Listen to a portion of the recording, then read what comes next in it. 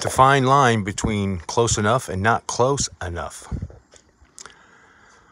Well, as I've reported before, I did a thing about a device that helps you back into your garage and know when you're clear of the door. A for sure way of knowing. Of course, the white line on the ground, but how do you see that from your car? And you have it before or after, where the door closes on or where there's clearance. It's important to know those things.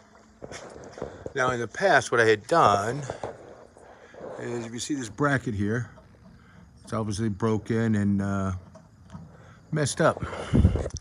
Well, it finally broke the other day, and it was held a mirror that would then go from here up and into the driver's view. Well, it was in the way, it would get knocked around, it was difficult. Why I didn't do it in the first place. Now, there it is. I'm sure the installation, a bit of difference isn't going to matter too much, but you know, it could. I'm not too concerned about that, but I've back taped it and it works just fine. I don't know if you'll be able to tell.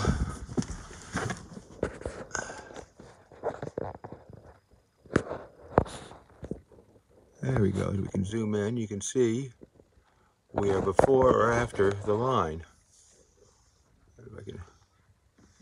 So what we'll do is we'll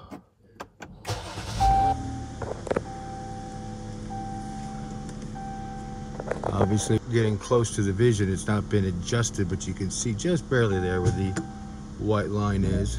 So just back up here. Oops. And there you get a clear shot of where the white line is and the